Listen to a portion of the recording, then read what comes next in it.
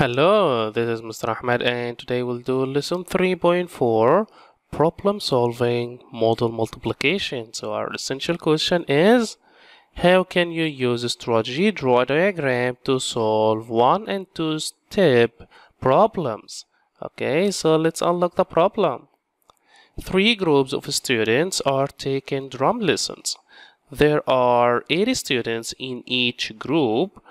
How many students are taking drum lessons? Okay, so first, let's read the problem. What do I need to find? So if I look at the question here, I need to find how many students are taking drum lessons. So here I should write, I need to find how many students are taking drum lessons. What information do I need to use? So I get this from the question. So there are 3 groups of students are taking drum lessons. There are 80 students in each group. So there are 3 groups of students taking drum lessons. There are 8 students in each group. Then how will I use the information?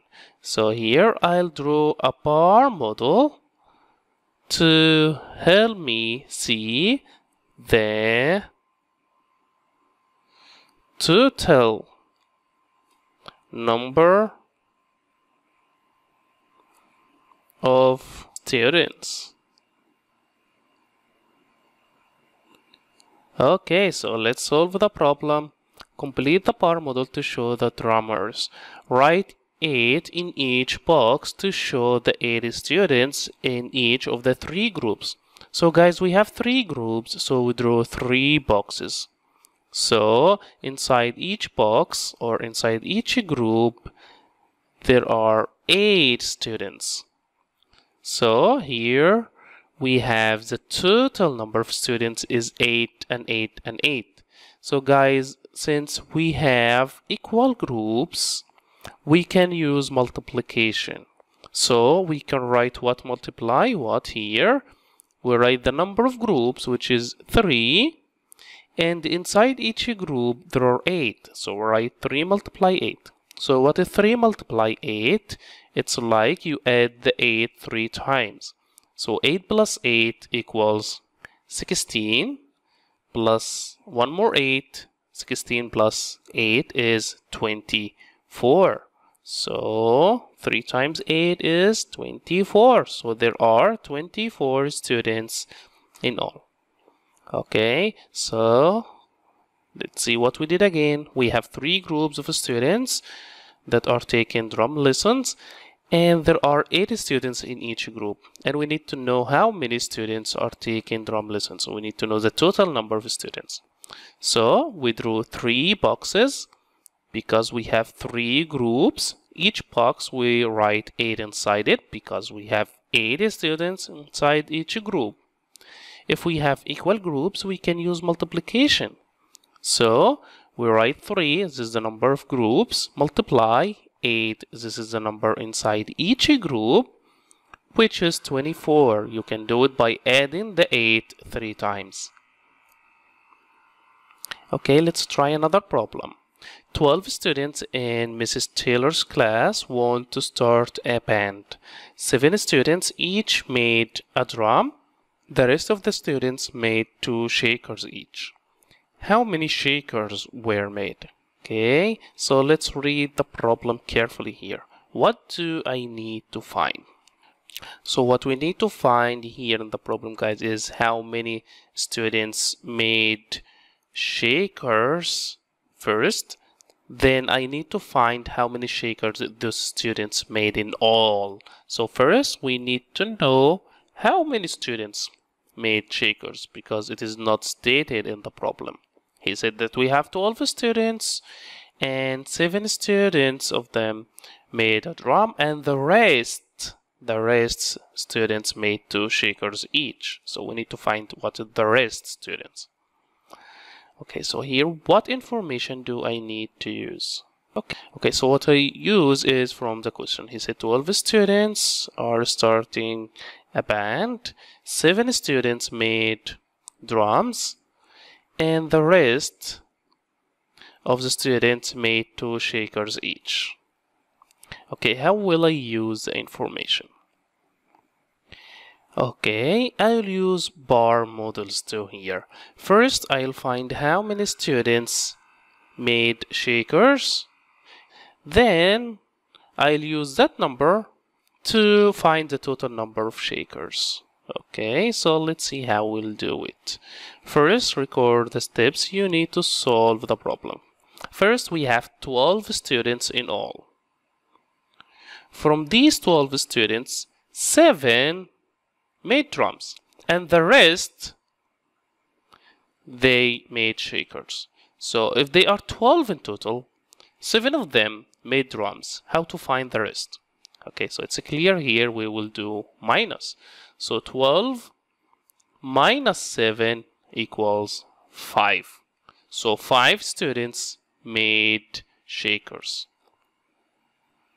So 5 students made shakers, and in the question he said that the 5 students who made shakers of the students made 2 shakers each. So we have 5 students and each made 2 shakers. So it's like we have 5 groups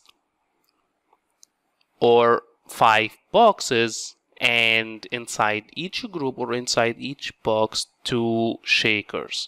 So let's draw it like this.